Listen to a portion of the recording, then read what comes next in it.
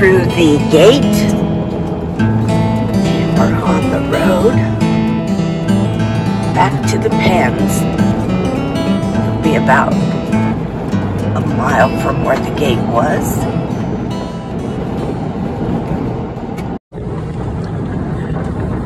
Okay, we're coming up to where the homestead is and the cattle pens. So there's the big truck. And this is a loading ramp I see back here.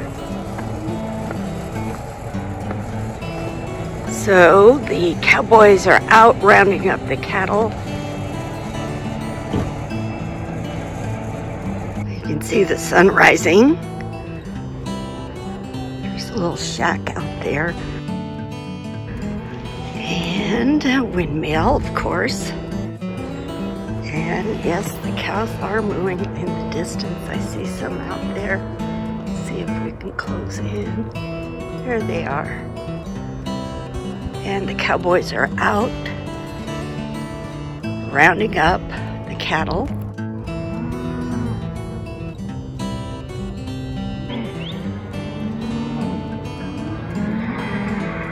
So you can hear the cowboys herding the cattle.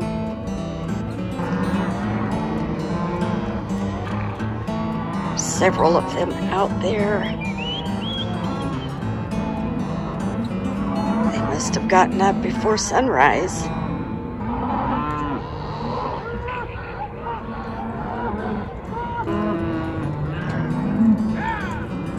So they are getting all the cattle into the pens.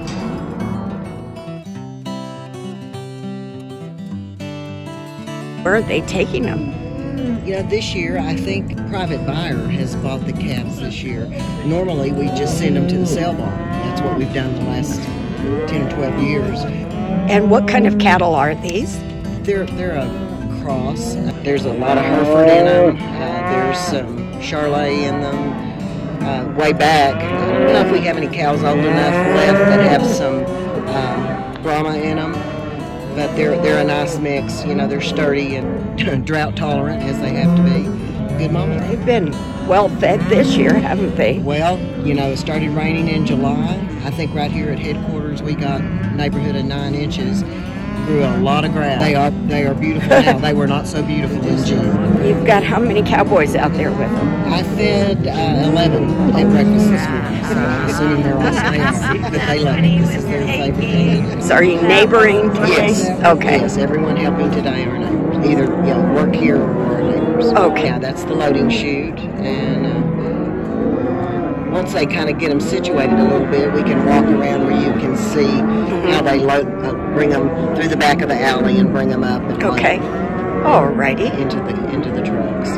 At one time there were, I believe, 7 or 8 hand-dug wells running in a line across here. And if you see that concrete slab right over there, there's one still open right there. Some of them had caved in and some of them they covered up. But they were hand-dug, as we understand it. The Indians dug them, back in the day. There's a good underground spring that runs through here. So they're pushing everything, cows and calves through right here, and Richard is stripping the cows and the calves. It's a pretty good little system, little rig they've got up there, and that gate just swings both directions. And so what's the flag all about? It's just a way to keep them moving, without using a hot shot or something like that. If they are shy about entering the chute there, that just encourages them to, they'd rather move away from the flag. Okay. So they're stripping the calves into a little chute. Okay. That little pen where more cows are going out the back end. The cowboys are wearing shafts. Right. And that's to protect their leg, like especially when they're gathering and they're out in the pasture and there's lots of mesquite and other things. Just protects their legs from getting cut up, and it protects their clothes to some degree. They'll take the heifers and sort through them and get what they want to keep and make cows out of, and then the other ones that are culled will weigh it and ship them and load them on the trucks.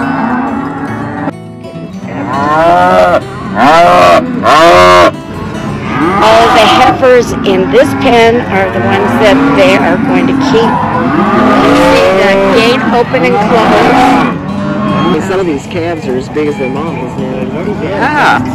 After they load all these calves, they'll just turn the cows out right around here. But they'll stay close. Normally, they, if they have their calf with them, they just go on and graze, on away from here. But they hang around several days and do what you're hearing, the bawling and the squalling. And then they'll go on about their business, realize, well, that one's gone too. They gathered yesterday and put them in this trap right here where you saw them coming from the east. Then they gathered at my house and I fed them breakfast at 6, which is, that's late for, big cowboy days. A lot of times breakfast be 4:30, something like that. Headquarters house was built, the first house was built in 1902, and then it burned in 1936. It was a frame house. And so they started rebuilding in 37, this time out of adobe, and it's lasted. Finished it in 38, but it has an upstairs, and originally that was the bunkhouse. This ranch was established in 1897. Mr. C.W. Merchant. Mr. C.W. had a partner called Mr. Paramore, J.H. Paramore, and they had partnered in a ranch over in Arizona, San Simon. Right. There's, where San Simon, Arizona is. Yeah. They had a ranch over there, and then they acquired this ranch, bought it from some homesteaders. That's a long distance. They were trying to keep cattle at both places, and so I don't remember what year they severed their partnership and Mr. Paramore took to Arizona. The original name of this ranch was Doug Springs Ranch because of these wells right here. So you're weighing them before they're shipped. That's normally the way it works. 6,460 pounds. How many are you in at a time? Yeah, I'm supposed to be roughly. 10. So that way they can take the time and divide by 10 and get an average weight. See, now they're out the other end, and they'll go down the alley and eventually get loaded. Oh, okay. Wonderful. Cool.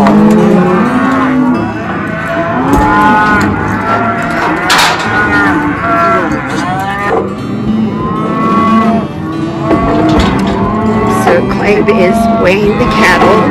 They put about 10 at a time. And he will set the scale and mark down the weight.